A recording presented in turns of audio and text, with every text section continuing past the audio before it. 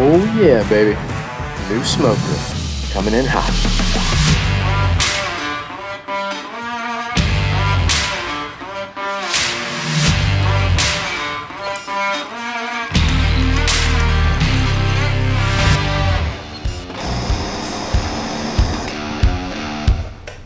Probably like about a month ago, I teased new smoker was coming, and well, it finally came. And if you saw from the intro, I did go with mill scale. I mean, there's a few top tier smokers out there. You got your mill scales, workhorse pits. There's a couple other ones out there, fat stack, stuff like that. I went with the mill scale. One, those guys just spoke to me. I mean, they're a bunch of bearded, tattooed guys. They're just my type of people.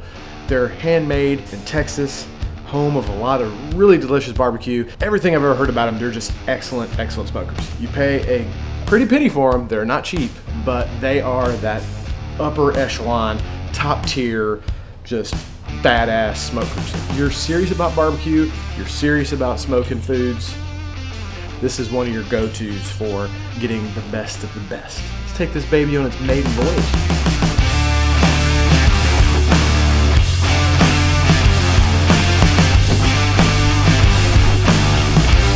So that is the dude unboxed. They did a cool thing with the crate here. So this is the side that was right here, and this folds down and you screw it in, and it's got a nice little slope on it, and then it makes a nice little ramp for you to get this heavy bitch out of here. One thing that we have a problem, we already contacted Mill Scale about it, had a blowout on this tire. And I mean, man, that shows you how heavy this grill is. For it to do that with a solid rubber tire with a metal on the inside there, it broke. I mean, I'm sure the shipping company probably dropped that bitch and that's why it broke like that, but it just bolts on, so I'm sure Mill Scale will send me a new one and it'll be good. But I gotta try to get this heavy bitch off here. See how it goes. Try to get this thing off with a broken tire. So this might be the last time you see me on camera. I'm gonna get a 700-pound grill drop on this. Luckily, my friendly neighbor's here to help. We'll see how it goes.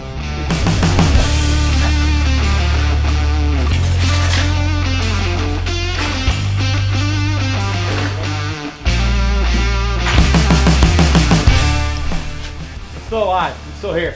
But actually, that ramp shit works really good.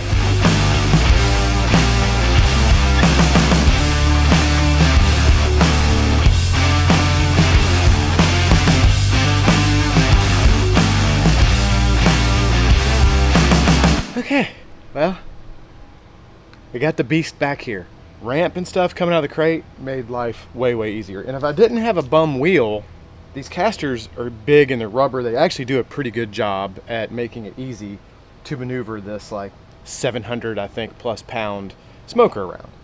So the wheels are key, and there's really nice locking casters on them. So once you got it in place, you lock them, make sure that thing's not going anywhere because, well, it is heavy. I am super impressed with the build quality. This thing, I mean, you could get a workout. I mean, you don't need a landmine attachment. You just come out here and open and close your grill.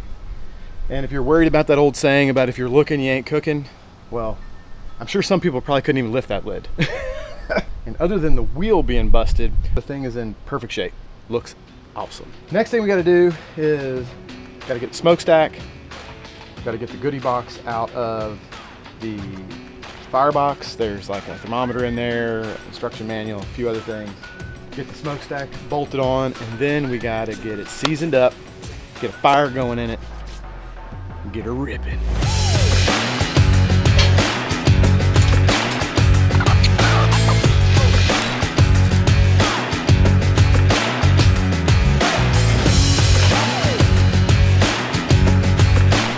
It is, I don't know if you can tell from the shining, it is nuclear hot out here. So what's the best thing to do when it's, 100 degrees outside? Start a fire. And this is a perfect time for me to interrupt and say thanks to the sponsor of today's video, Native. Thanks to Native, even when it is 100 degrees plus outside with humidity so thick, it feels like you're walking through soup. And to add insult to injury, I'm leaning over a hot smoker and fire. My pits are fresh as a daisy. I've spoken about Native on the channel before, but if you're new around here, Native is my favorite brand of deodorant. It is made of simple ingredients like coconut oil and shea butter. It's also free of like parabens, aluminum, and is vegan and cruelty-free. One of the things I liked most about Native when I first tried it, and I know you're gonna say, is that the smell, it was actually the texture. This stuff is nice and smooth and it goes on nice. Some of the other deodorants I've tried in the past, it's like kind of sticky and like rips out your pit hairs, which is just, it's no bueno. Also, this stuff has some staying power. It offers up to 72 hours of fighting that funk. Even in a long, hot day out leaning over a fiery smoker, my pits are certified fresh. Some of my favorite scents from these guys, I really like this charcoal, which is fitting because we're talking about grills and stuff today, but it's funny, it doesn't smell anything like charcoal. It's actually kind of a, I don't know, a fresh masculine leaning. I'd say this one leans a little masculine. I really like it, it's one of my favorites. And then there's a new one they had sent me recently called Ginger Mule, which again, smells nothing like a mule. I know. You guys are like, it's the drink, Jeremy, not the animal. No mules are hurt or endangered during the making of Ginger Mule deodorant. They also partner up with 1% for the Planet and commit 1% of plastic-free deodorant sales to environmental nonprofits, which I think is something everyone can appreciate. So if fresh pits is something you're interested in, check out the good folks at Native. 3 of these sticks would normally cost you about 39 bucks. But if you click the link down below and then enter code SIRES2, you can get 3 of these for 26 bucks, which is like 33, 34% off. You can also get 20% off body washes and toothpaste. So your boy here is looking out, trying to keep you guys fresh during this summer heat. And as always, big thanks to the folks at Native for sponsoring this video and supporting the channel. Back to your regularly scheduled programming. If I remember correctly, I think we were just about to season up this new smoker. What I'm gonna do is I'm going to spray down the whole inside of this guy with some cooking oil. I'm actually gonna do the outside with a linseed oil because that seems to be a little more durable than just lard and whatnot. But you can't use linseed oil on the inside because linseed oil is not food safe. But before we get it cooking, I'm gonna spray all the interior down with some cooking oil. Now I've seen people use, like I said, tallow and just wipe it down with a sponge. I've seen a lot of different methods. Personally, I've seasoned several smokers. I find it easier just to get some like canola oil or some kind of spray oil. Just easy because you could just spray the whole inside down, spray the grates, spray everything on the inside down, and it's easier than wiping everything down and a little less messy.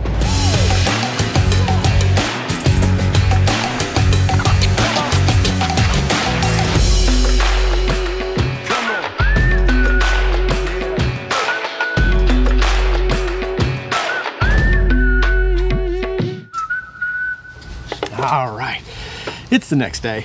We got the whole inside of the grill nice and coated with some cooking spray. The outside I did with the linseed oil like we talked about.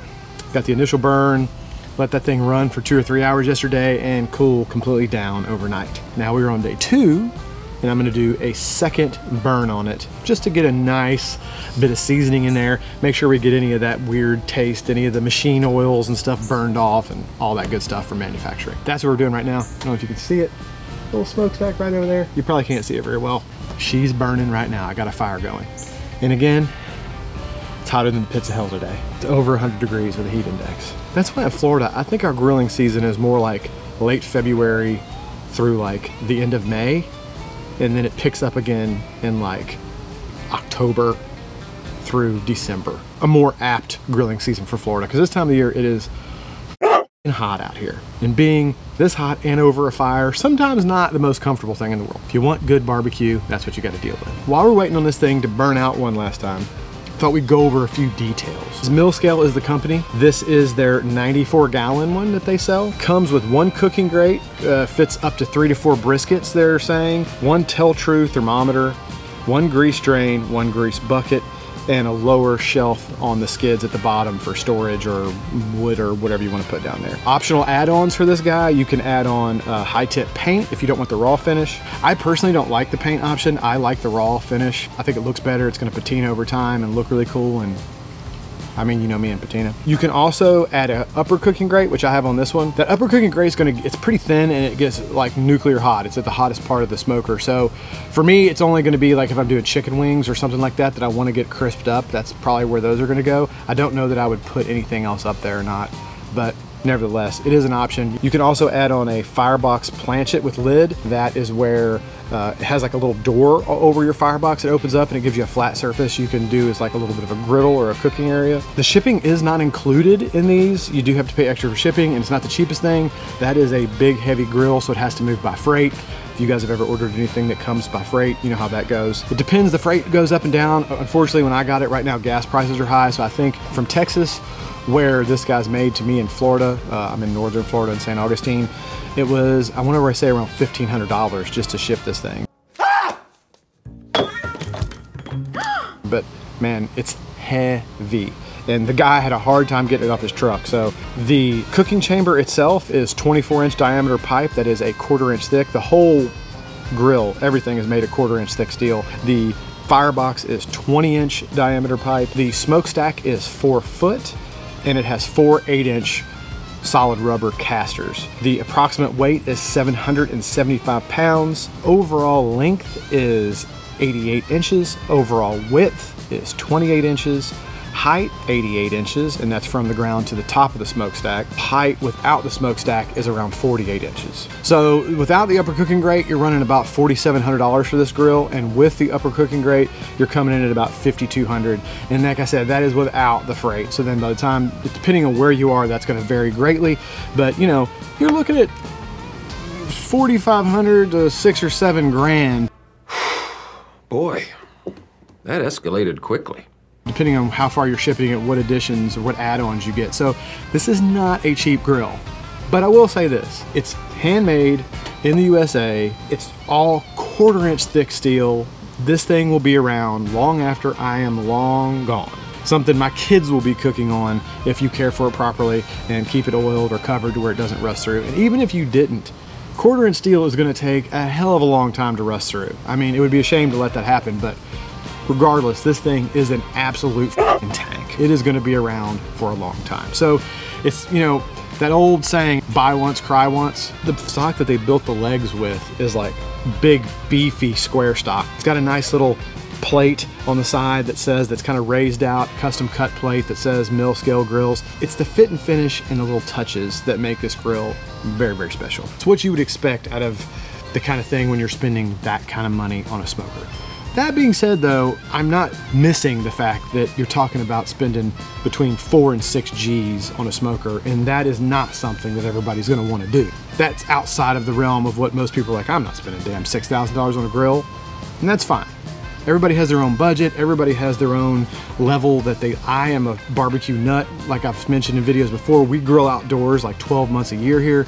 So for me, it makes sense to make that kind of investment because it's something we use a lot, and I want something that's gonna last a lifetime and make it the most pleasurable experience. I can't say for sure yet, but from what I can tell so far, maintaining temperature and maintaining a fire in this seems way easier than my Old Country Brazos.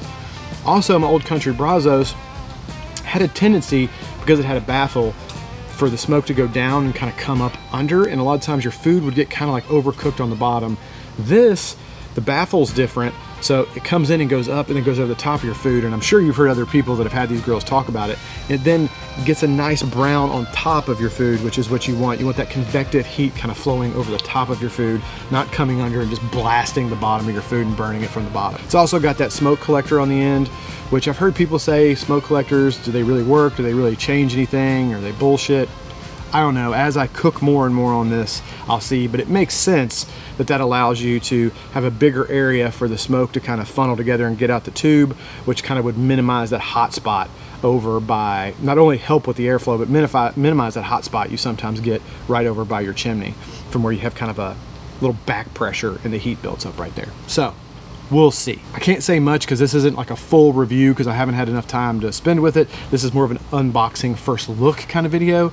But unboxing first look, I'm hella impressed. If a smoker can be sexy, that's a sexy bitch. I'm gonna let this thing cool down.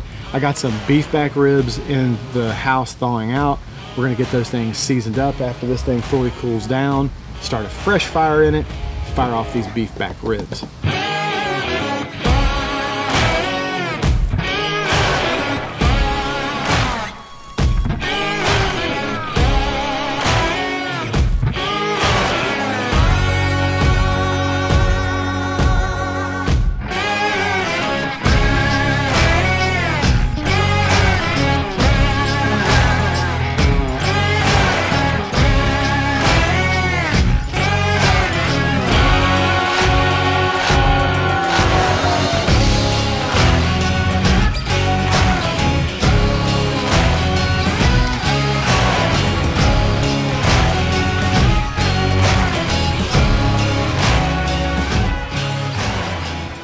first inaugural cook on the meal scale.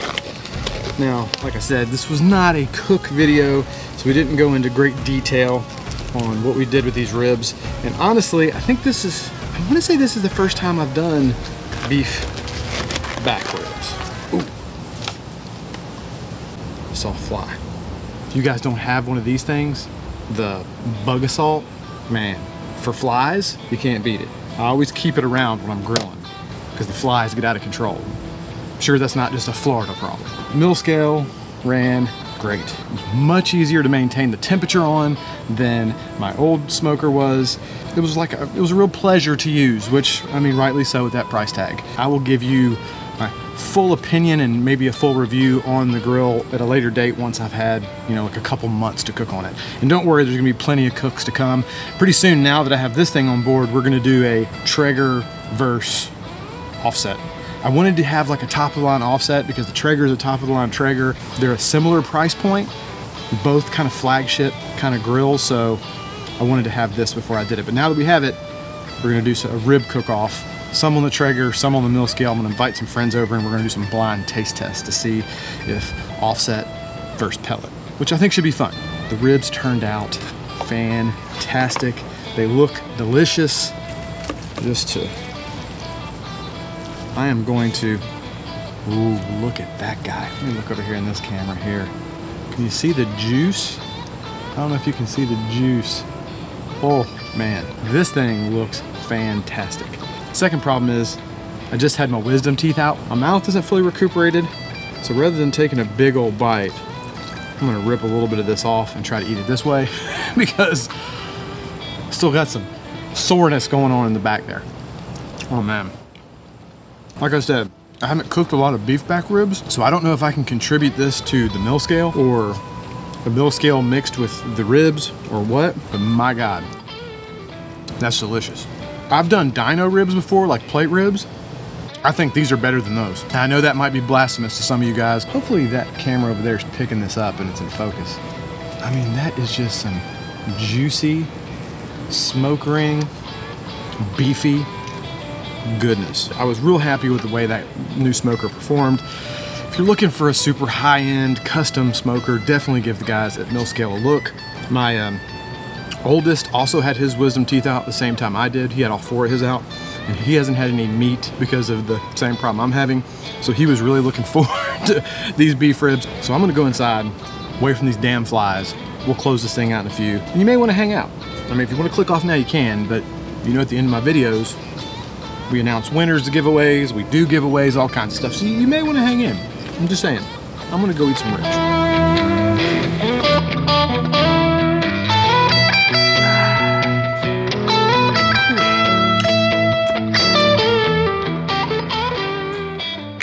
All right, long day out in the heat cooking. Now I got a full belly and the meat sweats. Got my cigar, I'm rehydrating.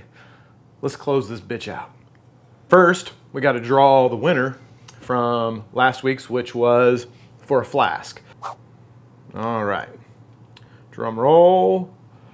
Bartman 1360. That brings me back, Bartman. I wonder if that's like Bart Simpson, or if maybe his name's just Bart and he's calling himself the man. I don't know, but congratulations, Bartman.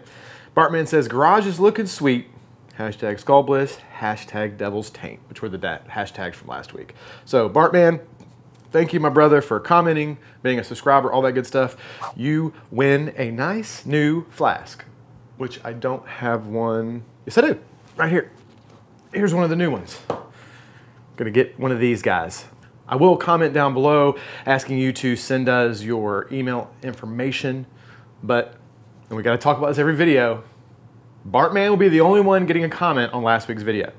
Anybody else who gets a comment from some random account saying they won, it's a scam. These scammers have been around. I think we're starting to get rid of them, but they still pop in there. I think last video they popped in there. If I didn't say your name live on a video, it's a scam. Bartman, congratulations, brother. Now let's see, for this week's giveaway, what will we give away? I know what we'll do. This week we will give away one of my new Zippos coming out. And nobody's actually even seen these yet because these have not been released. So you will be one of the first people to get one of the new designs on the new Zippo. And I'm not showing it up close on purpose. And it's just a all brass Zippo, and it will come with the standard Zippo and a butane torch sipe insert. It's because it's a cigar Zippo. Rules are as always. You gotta be a subscriber to the channel, you gotta like the video, and down below, let's comment, let's do hashtag meat sweats, because your boy was sweating out there a lot today, and I got the meat sweats from all those ribs. Hashtag Gucci grills, because that new mill scale, that thing's Gucci. It's an expensive bitch, but man, it runs like a dream. Hashtag meat sweats, hashtag Gucci grills, which I guess could be confused for. Anyway, that's what we're going with. Like the video, be a subscriber, and we will draw the winner live in next week's video. All right, guys, well, that does wrap this one up. Hopefully you guys enjoyed this, found it entertaining, and maybe got a little bit of information out of it. If you did, feel free to smash that like button. That always helps us out. If you're not a subscriber, please consider doing so. We'd love to have you on board. I hope everyone is having a fantastic week, and we'll see you in the next video. I know there's gonna be some of you in the comments that are gonna talk about how expensive this damn smoker is. Anytime I post anything that's expensive, I get some people that get real butthurt about expensive shit. Thinking about starting to do some pew-pew content on my second channel. I don't want to say it with the other word if you know what I'm talking about though, if you're into those things. Definitely not doing it on this channel because of YouTube's like, but the second channel where I do the cigar content, that's an unmonetized channel. Let me know. Gauge the interest.